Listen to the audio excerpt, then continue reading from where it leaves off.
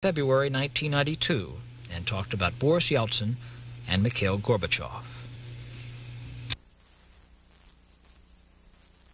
Gorbachev had style. On the other hand, Yeltsin was one who came across, in their view, as being boorish. He drank too much.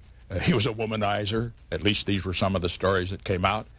He was one that wasn't in Gorbachev's league so far as style is concerned. For example, I remember one columnist who's an expert in this field, after Yeltsin had made one of his trips over here, derided him on the ground that he had such poor table manners because he licked caviar and butter off of his fingers at a state dinner.